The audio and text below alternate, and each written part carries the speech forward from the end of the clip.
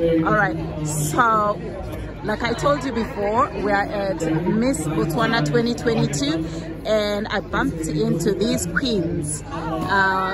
Yes, could you introduce yourselves, please? Hi guys, my name is Mochudi. You can call me Lissa. I'm the current reigning Miss Teen Botswana 2022. Hi, my name is and I'm the second runner-up for Miss Teen Botswana 2022. Hi, my name is Rosa Osanodze. I am Miss Teen Botswana first runner-up. I'm here with my queens. Could you tell me your ages? I'm 15 years old. I'm 16 years old. I'm 18 years old. And what are you doing school-wise? I take all commercial subjects, which is business studies, eco, and accounting. I also do history and PE. I really want to be in the business industry when I grow up. So I am currently in Form 4 and my main subjects are around the creative industry because I would like to be an actor when I grow up. Well, I'm a student at the University of Botswana studying criminal justice. I'm hoping to also pass on to law and do my law degree. I'm hoping to be an attorney one day. So we're talking beauty with brains right here.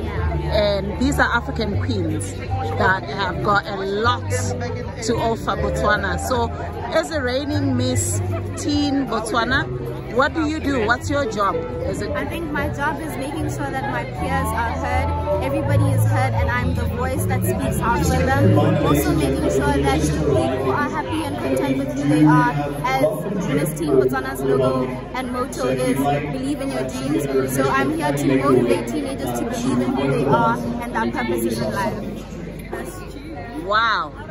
That's our queen. That is so beautiful. That is our queen. And what do you do as the second runner-up? What's your job? As the second runner-up, my job is to obviously look out for my siblings, for my sisters, because they're practically just family to me. So I have to look out for them, help her through her journey, make sure that she is in the right state through everything that she does, because she is representing the whole country, which means she has a lot of things to worry about and she has a lot of things to maintain. So as the second runner-up, I have to help her through that journey. Wow. Yeah. And what's your job as the third runner-up? My job as the first runner-up, sorry. My job as the first runner-up is to actually work with these two beautiful young ladies and work on our project, which will be out soon, to actually help teenagers all around Botswana with anything that needs to be heard and voice out their issues that needs to be heard and addressed. All right.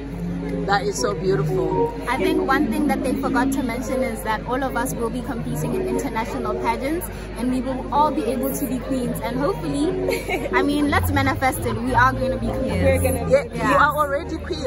What do you mean we're gonna be? You are already queens. Yeah.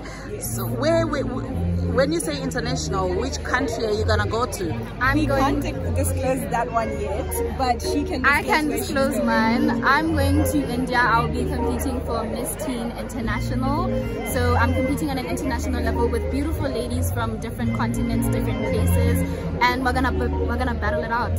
And you're gonna definitely represent. Yes, we are. With the support of Batswana, I hope to bring the crown home. What is the one thing that you would like to say to Africans? Basically, you know, as a teen, what would you say about Africans in general? I think one thing to always remember as an African is to not be limited by the fact that you are African, and to forget that who you are does not necessarily define your future.